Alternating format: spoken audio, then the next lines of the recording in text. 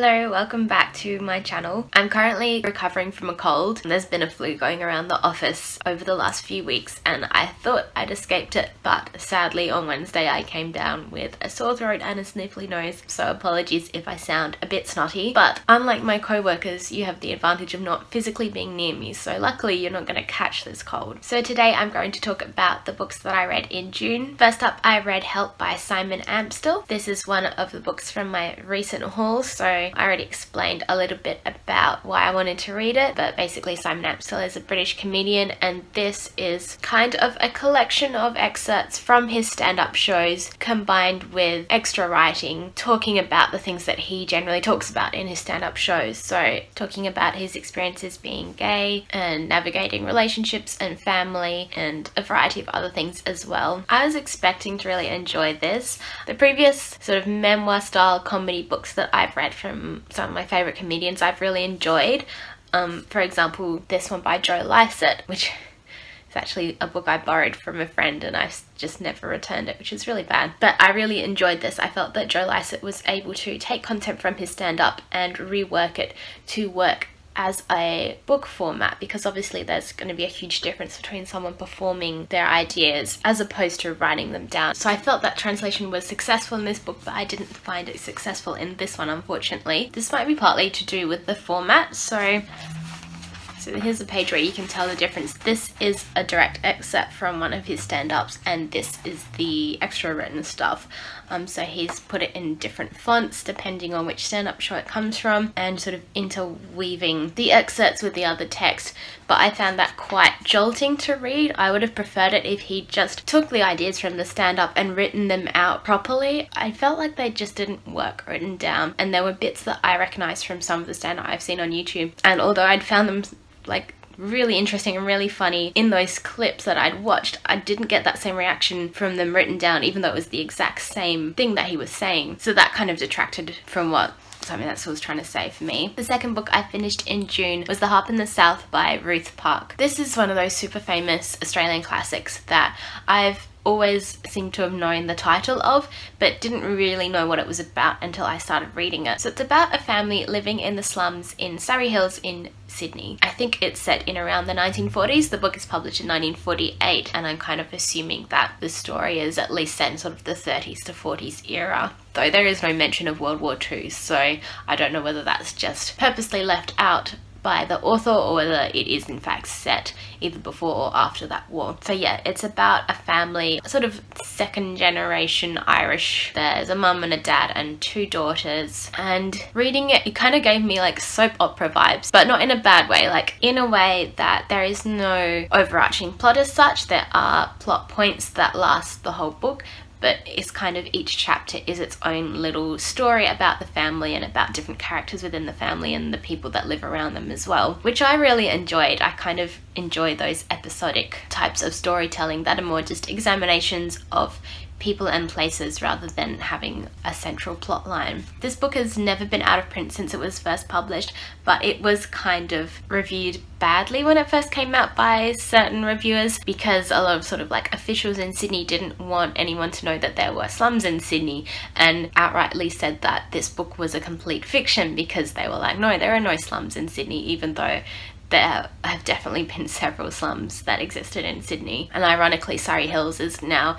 an incredibly expensive place to live. So I felt like this book really gave a great picture of multicultural Australia. It's definitely not without its faults. The way it describes certain races is definitely stereotypical, but the author is never being hateful towards any one race.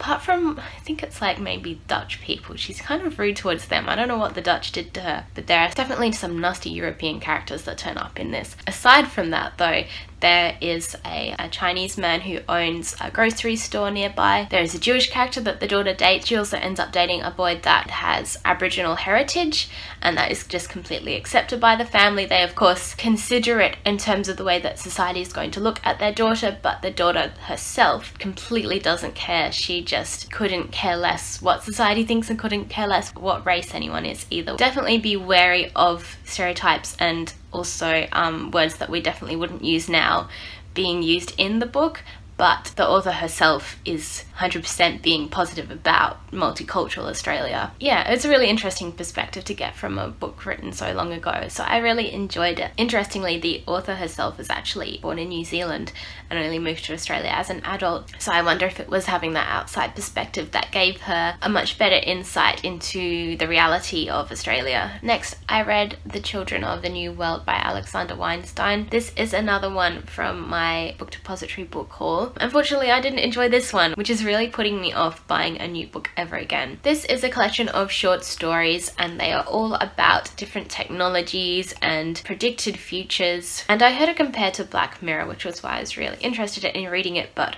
I found this almost like the opposite of Black Mirror in a way. Firstly, every story is incredibly bleak. It really creates a negative view of the future, and I felt like the technologies examined in this, it was sort of inevitable that things would go wrong, whereas I feel like in Black Mirror, the technologies definitely do go wrong a lot of the time, but you can see the logic in why they were created, in how people thought that they would make things better, if that makes sense. I was also quite surprised at how every single protagonist in this book was the same male character. They were all obsessed with sex, they were all kind of weak-willed, kind of arrogant, and all the female characters were incredibly manic pixie dream girl. They really only existed to show the male protagonist why he was wrong and to provide him with a reason to become a better person. There were definitely some stories and ideas that I did enjoy, but I felt like most of the stories, the ideas I'd either seen before in other TV shows or other books, or they were just a little bit obvious. Anyway, I would not recommend this group of short stories. You'd definitely be better off just watching Black Mirror. The last book, well, not really the last book that I read in June, it was a book that I read throughout the whole of June pretty much, and that was The Idiot by Elif Batuman. So this book is quite large, so I decided that I wouldn't take it around with me on the bus as it'd be a bit heavy to carry, and so I kept it by my bedside and read a little bit every night. And I kind of wanted to test out the reading method of reading several books at once, because I've always been someone to just read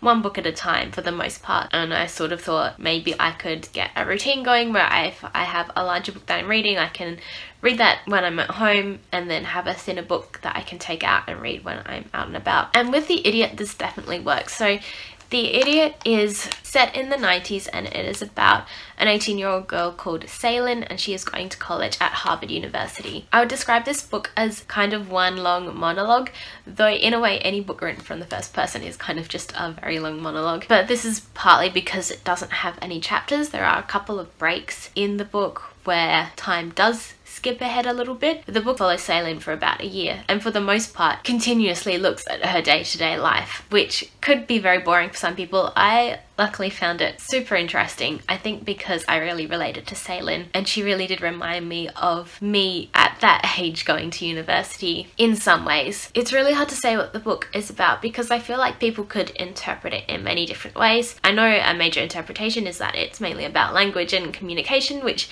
it definitely is because Saylin is studying language and she is constantly thinking about the way language works. She has a Turkish background and so you get little insights into the way the Turkish language works and how it differs from English, and she's also studying Russian. She has a Russian friend called Svetlana, who's probably my favourite character after Saylin, and she also becomes quite obsessed with a Hungarian boy called Ivan. So there's heaps of different languages all being discussed all the time. I think the main reason I really enjoyed being in Saylin's head was kind of her very droll way of looking at the world, and also the way she reacted to things. She kind of didn't react to anything, and there is one point where Svetlana sort of says to Saylin that she's impressed at how Saylin is kind of up for anything. And it's not that Saylin is particularly extroverted or outgoing, it's more that she doesn't have a strong opinion on anything, so she has no strong reason not to do things. And as she wants to be a writer, she kind of feels obligated to experience as much as she can. And I definitely felt that that was me at university as well. I really not try to put myself out of my comfort zone, but I wouldn't say no if someone invited me to something because I thought, well, I should take these opportunities to experience stuff. But I do remember when I was in situations that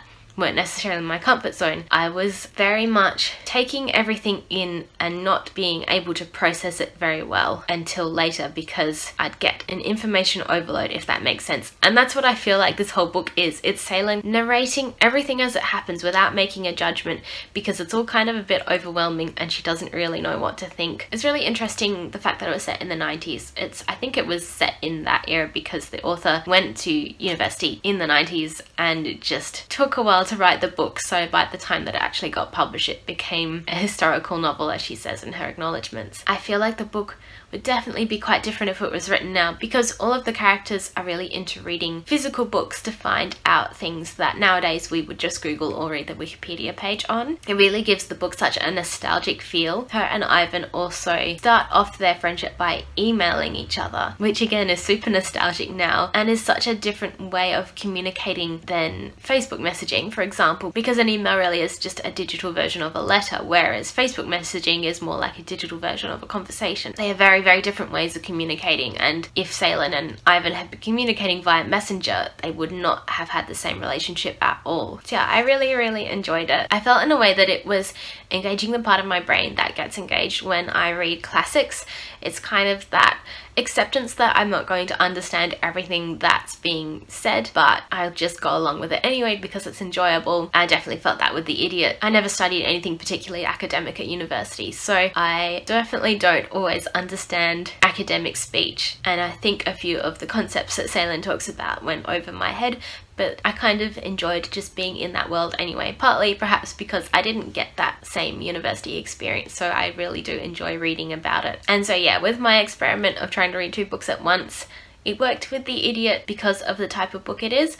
I don't think it will work with most of the books that I read. I think I still prefer just reading one at a time because I really like getting into a story and putting my full attention on it until I finished it, and then I'm able to switch over to another one. So that is all of the books I read in June. It was an interesting month in that 2 of them I enjoyed a lot and will probably be contenders for my favourite books of the year, and the other 2 I really did not enjoy, and the fact that I own them means they sit on my bookshelf annoying me and reminding me that I didn't like them.